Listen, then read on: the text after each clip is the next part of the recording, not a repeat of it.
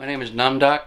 Like I said, I'm from Lama Norla's Kiwa Sangha.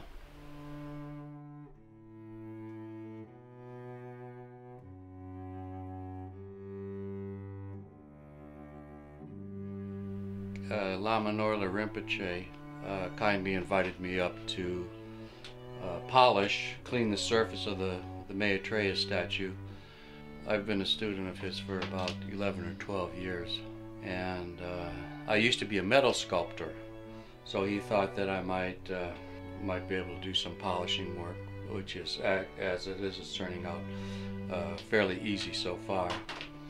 That's how I got involved in doing this work. He invited me up here for a few months to polish the sculpture.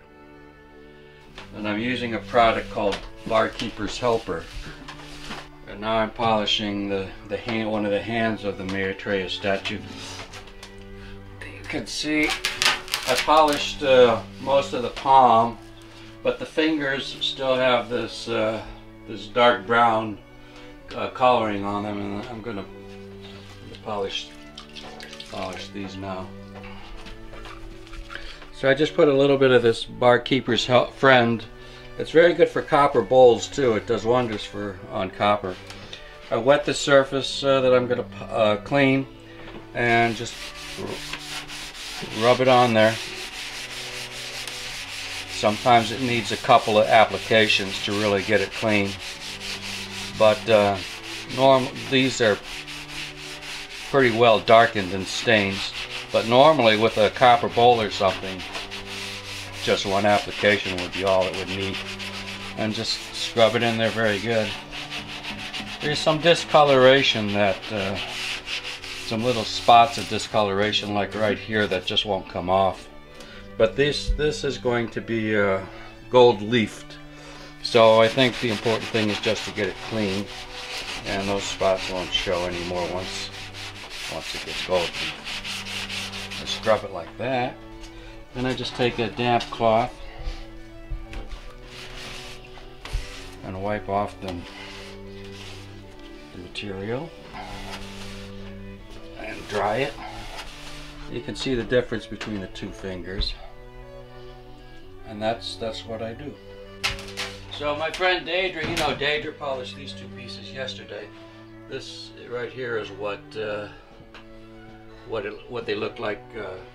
The condition of the surface of what it looked like before Deidre polished them. I was actually a cook at Khenpo Karthar Rinpoche's first 3-year retreat. I went up there just to have lunch and to check out Tibetan Buddhism, and the retreat manager during lunch asked me if I wanted to cook at their 3-year retreat. And I said, well, I'm kind of a busy guy, I got other stuff to do, but he talked me into it, and I thought it's good merit and it would be a great experience. The previous cook had quit, so I went into it about halfway into the retreat and cooked, and that was my first experience with Tibetan Dharma. This right here is, I believe, is the upper arm, one of the upper arms. This is the way all the other pieces looked before I polished them. There are huge pieces in here that I have no idea what they are, but they'll get polished. Up there, you can see up there are some pieces. I hope there's enough light in here.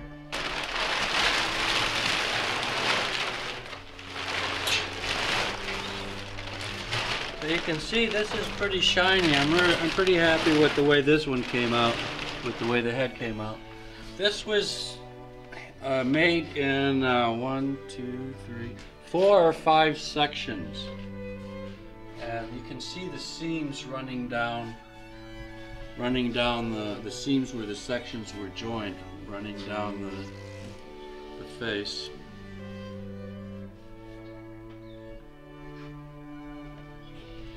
And the seam down here at the neck. Here's the back of the head, Sylvia. All of these little hair curls, I guess they are, were hammered out. This is a colossal piece of work. I'm just focusing on the rubbing and looking at the minor imperfections and trying to scrub them out and stuff like that. But it's very relaxing and calming. Yeah, well, this is a great work. I'm glad I'm doing it. Yeah. I've heard from different people different heights of the statue, and I believe it's between 25 and 35 feet high. So it's very meritorious work, and I'm very fortunate that Rinpoche invited me up here to work on the statue.